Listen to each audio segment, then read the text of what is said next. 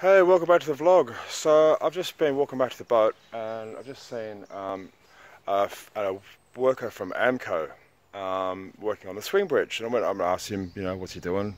So he's actually maintaining it. I've never really seen that before. He's going to get underneath and do all the greasing and all that kind of stuff, make sure everything's okay.